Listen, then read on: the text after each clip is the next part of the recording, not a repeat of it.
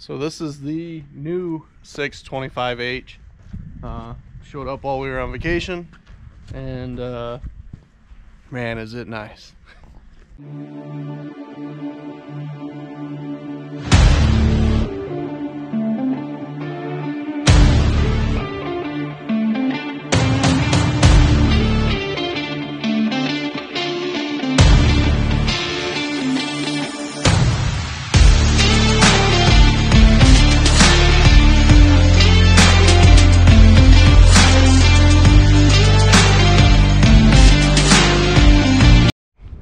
So what we got here is ended up bringing the 610 home, so I decided to line them up. Thought it would be kind of neat. We'll start with down here with the wannabe Tigercat, the 548G wannabe, because it's yellow, and you guys can get that joke if you want. But the 548G straight, it's actually a really clean machine. I picked it up at auction. I'm gonna use it for smaller walnut jobs, or I might sell it. I haven't decided yet. It's like a 97, I think, or a 94. We got the 610C, my baby. I had that thing since it was new. About 4,500 hours on it now. It's been a great machine. I got nothing bad to say about that machine. It's an animal. It does everything I needed to do. I'll keep it around for the smaller jobs, kind of like the John Deere, the walnuts, and smaller jobs. The 620 I bought. This is a funny story, but I wanted the 625. They didn't have it, so I bought the 620. I decided I still wanted the 625, so now I got the 620 up for sale. I'm probably not going to have it much longer. It's probably going to go to Ricer Equipment. So anyone interested in the 620H, it's got 300 hours on it, clean, like new. Someone left the key on. I think that was my son. But other than that, it's clean, ready to go. Like I said, 300 hours, so there's nothing wrong with it. And then we come to the beast that I thought I would never own one of these, but I thought I would never own half of the stuff I got. I can't wait to get this thing in the woods and see what it can do. It's got the 30.5s on the front, and then it's got the 28Ls in the back. I got a set of chain tracks coming for it that'll wrap around both back tires.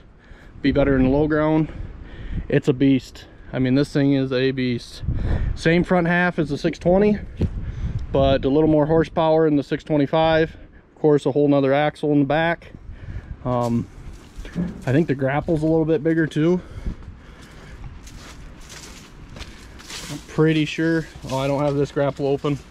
This one's open, and it's a hog. The 610's over here. It's got a, I think the 610's got a 13-foot grapple. I think this has got like an 18 and then a 21. Don't quote me on that. And then the little John Deere's got a baby grapple. But that grapple was good enough for what that skidder can handle. So pretty clean little John Deere I picked up. I'm pretty happy with it. It's got a lot of power. It's got the big motor in it. The 610, I love that thing. Pre-def. The 610Cs are pre-def. Still got the turnaround seat, so that thing's awesome. I bought this just the way it sits, so it has no fenders, and I love that about it. And then I got the 620. Thought I'd like the fenders. I do not like the fenders at all. Not for our high grade timber. Get them caught here, the butt logs, and they'll split the butt logs, and that's not good. And I'm not always running it, so. And then the 625 does not have fenders, so. I'm trading that in on the 625. If anyone's interested in the 620H, get a hold of Ricer Equipment. They'll take care of you. Very good guys there. I've been dealing with them for almost 10 years now, and I'm on my, I don't know, 7th piece or something. 1, 2, 3, 4, 5. So I'm on my 5th piece, not 7th. So I eventually will be on my 7th piece, but probably a knuckle boom next, on a 250 instead of a 234, but I'll get it on tracks. So that's beside the point. So I just wanted to show you guys the difference being lined up straight it's not much different. And for this 620 right here, I don't know the exact specs on the motor.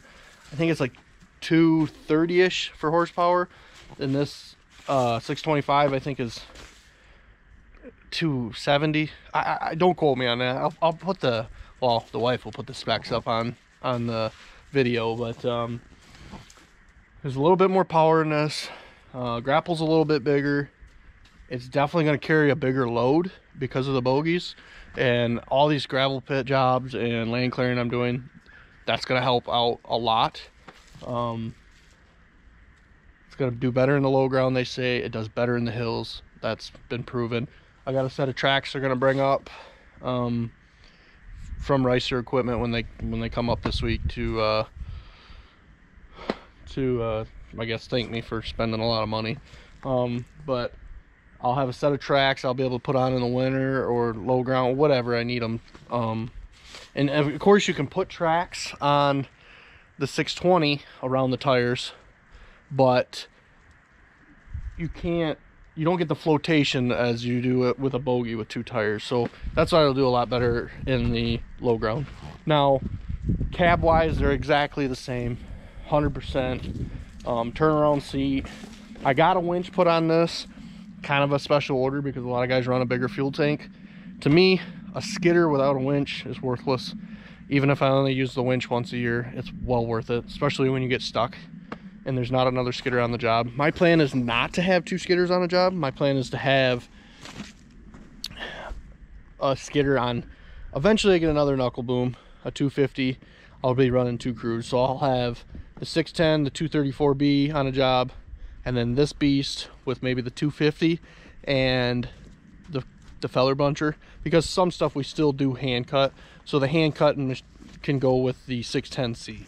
So that's kind of my future plan. I don't know if it'll ever happen. You okay, bud? He's okay. So I never thought I'd own a Bogie, but here I am owning a Bogie. So this thing's gonna be a beast in the woods, beast on the job, and hopefully, just like the rest of their products, they're awesome. So just wanted to show you guys around a little bit, show you this machine. I got the winch. I'm pretty sure it's a recovery winch, and that's fine with me because that's probably all I'll ever use it for. The 620 has a winch, same thing. Honestly, the visibility out the 625 out the back is better than the 620 because, first of all, it doesn't have fenders. I think that helps a little bit. And then just being a little farther out than the 620, being close up, I think you get a little bit better visibility from here to there. So where the 620, it's just a little harder. You got to kind of sit up in your seat to see. Plus the fenders. I've never had a skidder with fenders, and my recommendation, I don't like them. I don't like fenders. My 610 never had fenders. The 620 came with fenders. I thought I might like them just for stumps and brush to get away from the tires. I don't like them. I think I'm gonna like this a lot better, and get the wood up in the air past the tires, because these are 28Ls. These aren't what are you doing, Bob? Filling your boot? Okay, sidetracked. So these are 28Ls. The fronts are 30.5 32s, and the same with the 620. Those are 30.5 32s. Now the 28Ls, people are gonna ask me, why did I go with 28Ls? Because I'm not gonna run tracks year round. If you're gonna run tracks year round on a Bogie, I was told to get the flotation tires. I don't know what they're called. They got some weird name. The other thing about the flotation tires are, a lot of guys are blowing sidewalls out, and they are expensive tires, very expensive tires, and they're very hard to get. You can't just walk into a store and get them the next day.